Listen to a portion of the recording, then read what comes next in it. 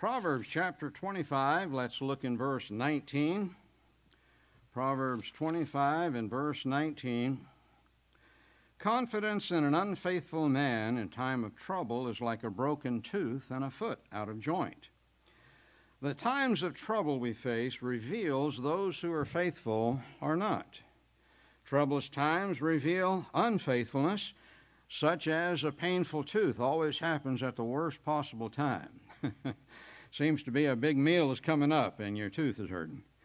Or a foot out of joint. A broken tooth hinders the function of sustenance. A foot out of joint hinders the function of walking.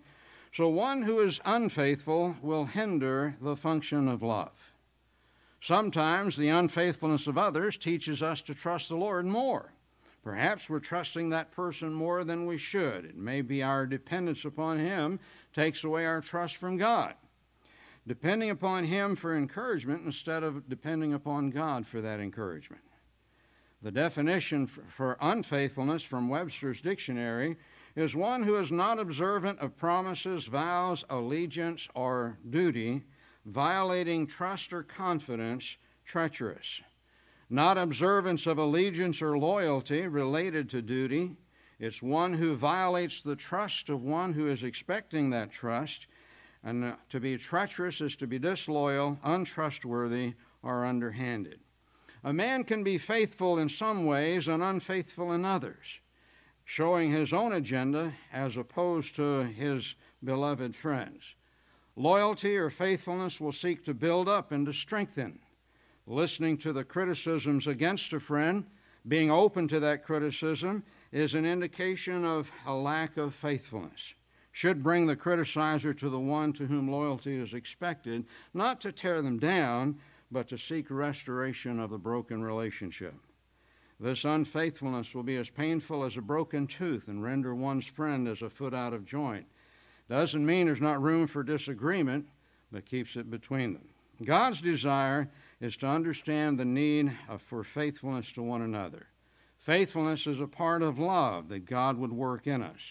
And so He wants us to serve Him faithfully as well as serve one another faithfully, because to be faithful to Him is to make us faithful to one another. Proverbs 20 adds, most men will proclaim everyone his own goodness, but a faithful man who can find? To find a real friend is hard to do. To find a faithful friend is even harder. Let's go to the Lord in prayer. Father, we thank You for those who have been faithful to us through the years. We thank You and praise You for Your faithfulness to us, and I'm trusting You to use Your example to teach us how we can be faithful to one another. We thank You and praise You for the way You've worked in our lives, and we're trusting You to use Your word in our hearts as we celebrate today the time in which You sent Your Son, that day in which He was born. We thank You and praise You for why He was born, when He came to die for our sins. Lord, we know that You spent a great deal of effort in preparing Your people for His coming, in preparing our hearts for coming to You. And I'm trusting You to use Your word in our hearts to point us to Yourself, to strengthen our walk with You, our love for You. In Jesus' name, amen. Galatians chapter 4 is the text of our message. Galatians chapter 4, we will not be having children's church today. We'll be keeping everyone together just for a few moments. I promise I will not be long, but that is a relative statement given by a preacher, don't forget, so I'll do the best I can, all right? Galatians chapter 4, we're looking at verses 4 and 5. As we approach the day in which we celebrate the birth of Christ, there's a lot of indicators of that day is coming. Stores and radio stations started focusing on Christmas music weeks ago. Folks are thinking about gifts for loved ones. Many spending a lot of time and effort in decorations and in their yard displays, trying to impress the neighbors. And then final plans are being made for visits with family back home. The preparations for Christmas Day make the weeks before a different kind of a season, a different atmosphere, a different mood. As adults remember the joys of earlier Christmases, and children anticipate all the joys to be found in the gifts under the tree. The preparations for the first Christmas also took a lot of time. God worked in Israel to get them ready for the coming of his Son. You could say the entire 400 years of the intertestament period, but actually it's more like the whole time from creation, God was preparing them for the coming of his Son. When he made the statement to Eve that he would bruise the head of Satan. You could say that God was busy preparing the people for that first Christmas so that he could bring his gift to us on a tree. Galatians 4, verses 4 and 5, but when the fullness of the time was come, God sent forth his Son, made of a woman, made under the law, to redeem them that were under the law, that we might receive the adoption of sons. What a wealth of information is in these two verses. What a joyful proclamation he's making here. The fullness of time was come. The time was full of preparation for his coming. God's timetable was ready for him, and the day God sent forth his Son, it was as if he spoke to his son and said, well, son, 9 months before his birth, he said, it's time for you to go. 9 months before his birth, the time was full. The Son left heaven, knowing the separation that would come between him and his Father when our sins were laid upon him on the cross. The Father sent his Son to die for us all. He was born literally to die. The Son went to have our sins laid upon him. I believe it was mentioned in praise time. No other king would do that. Certainly no one who claims to be a god would ever do anything like that. Made of a woman, referencing his virgin birth, made under the law, in that he came to fulfill the law. But notice verse 5, to redeem them that were under the law. His purpose was to come to provide redemption. He was there to provide a way to adopt us into his family. You know, when a young couple gets ready to adopt, they've got to jump through all kind of hoops to be able to receive a child. But God, shall we say, defines his own hoops in order for us to come to him to receive his gift so that we can become his child. There needs to be a sorrow, genuine sorrow for sin that has offended the holy God. And then recognizing his justice, the need to humbly repent towards God, to see him in a new way, to recognize that you had disregarded him before, but now he is all important, and then faith towards our Lord Jesus Christ for his gift of eternal life. The holy God would adopt us, sinful men, so we could become his children. Now, I admire couples who focus in their adoption procedure, they focus on children that have some kind of affliction. We were all afflicted with sin, yet he wants us to be his children. Isn't that amazing? We are all afflicted, and yet he wants us to be his children. John 1:12, as many as received him, to them gave he power to become the sons of God, even to them that believe on his name. It's amazing to us that he would want us to be his children. None of us had anything to offer. None of us had anything that we could say, look at me, I've got something that you need, Lord. But yet he looks at every one of us and is willing to adopt us as his children. I think of the story of the king that was looking in the slums of his kingdom, looking for a peasant to become his son. And that's what God was doing for us. He came seeking us out to save us, to make us his children. As we think about this matter of the preparation that God was working in the nation Israel, particularly, but the world as a whole, we look at the intertestament period, a time of final preparation for his coming. Now, we know about the story of Israel's rebellion and going into idolatry and rejection of their God that led to their destruction and dispersion for 70 years. Israel, from the time of their dispersion, they came back to Israel. And in the 400 years of silence, there were 5 nations that came through Israel, conquering as they went. All gained control at the expense of many Jewish lives. Each nation had its own influence, particularly Alexander the Great, but all of them had some. And many of the Jews that when they sat under this new ruler, they would figure out how they could butter them up, and so they would compromise their Jewish traditions and the things of the law in order to gain favor. They were very pragmatic. They had two that were Jewish rulers in that time, and the Maccabees and the Masmoneans, but the rest of them were all foreign nations. But through all seven of them, there was a faithful remnant. Through all seven rulers, there were some who were not faithful. They were pragmatic. They were out to get what they could get. There was Persia that ruled for 150 years. After them, the Greeks under Alexander the Great. And this was probably the largest shift in the culture of Israel because Alexander the Great was one who would spread his Greek influence. It was called Hellenizing. So he was the great Hellenizer as well. He would institute Greek culture in every country that he conquered. He would set up a city-state in each land that he conquered and build public buildings, gymnasiums, theaters, art, places for art, and the architecture would be reflected in the Greek mindset. But along with that, many of the Jewish ordinances began to be watered down. The Ptolemies followed, in which the Jews were more and more divided between those that would accept the Hellenization of their culture and then those that were called Orthodox, who would resist it. The Syrians came next, and they sought to force the Hellenization on the Jews, even creating episodes in which there was some real persecution. Then the Maccabeans revolted.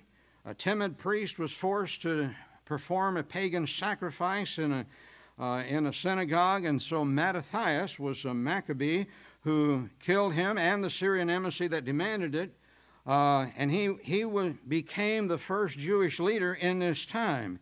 He escaped from the Syrians, and folks came to him in large numbers, and their revolt began to be very, very strong. And they ruled the land of Palestine for a while. After him, the Masmoneans were Hellenizers, and these folks, they allowed the Hellenization, encouraged it, and the ones that were leading in the project of making Israel into a Greek city-state were the liberal Sadducees, as they gained control over the culture.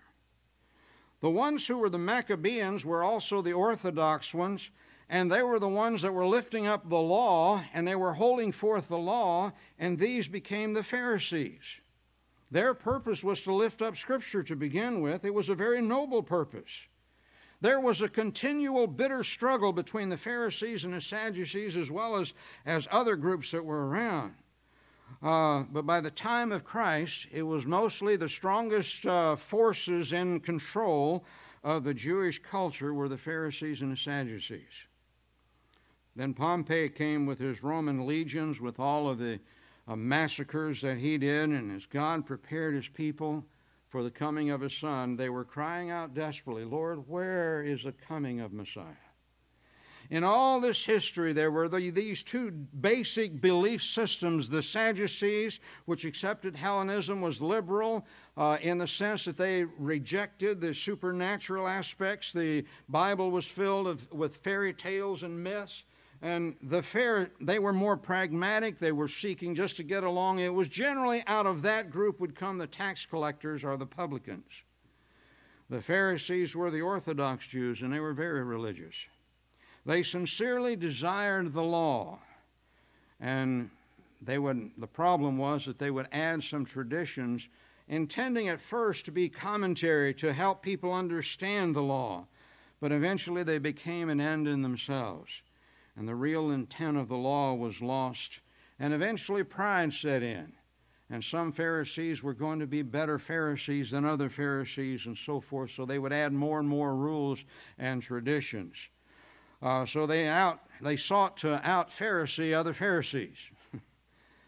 Well, the reflections of the Orthodox Jews who yearned for purity, who yearned for righteousness in their nation, grew more and more intense as these godly people that were still there, this faithful remnant who were still there, yearned for the coming of their Messiah.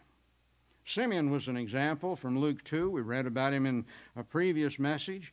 But he made the statement, "Mine eyes have seen thy salvation," as he held the baby Jesus, "which thou hast prepared before the face of all people."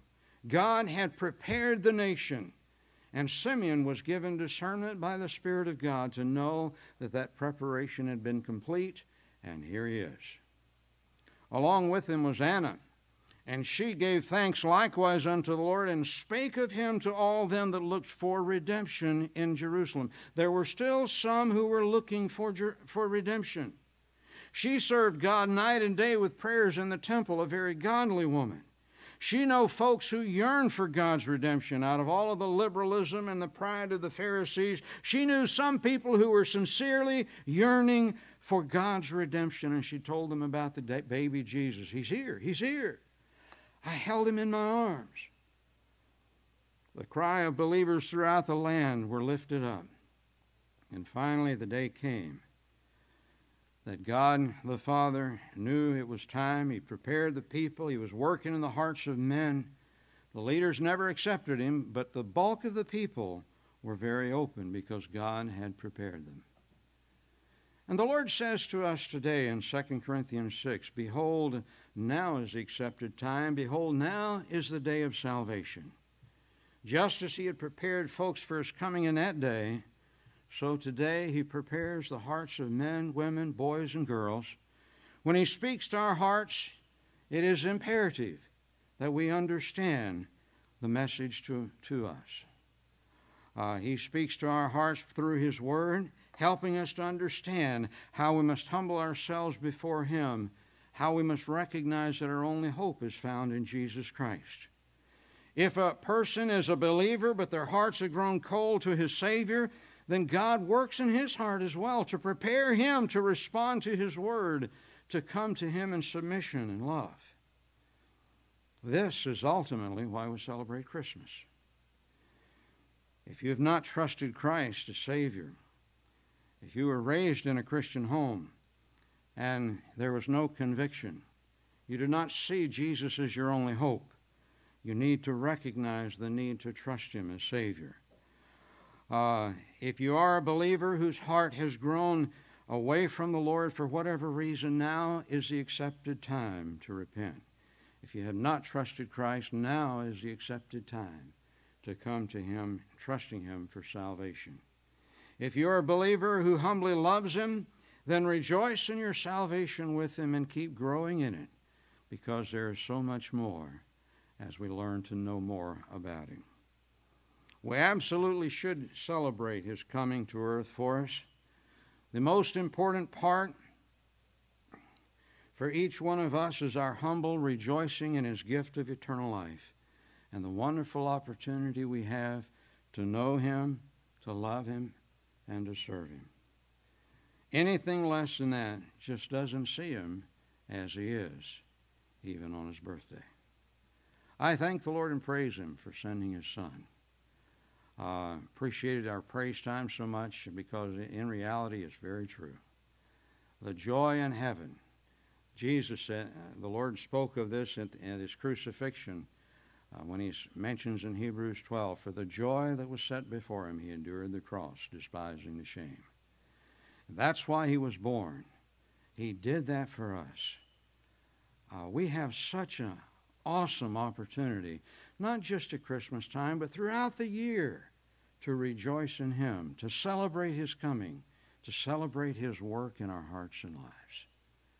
So let's do that today. As we remember Christmas, as we remember his birth, let's rejoice in that which he has done. Let's bow together for prayer. Father, we thank you and praise you for the magnificence of your goodness. Thank you for sending your Son. Thank you for his willingness and your willingness to be separated, because of the stink of our sins upon him as he hung on the cross. As we celebrate his coming, recognizing the joy that is in heaven when we trusted you, help us to recognize that you continue to joy over us with singing. And I pray that we would continue to joy over you with singing, praising you for the magnitude of who you are and what you have done for us. In Jesus' name we rejoice. Amen.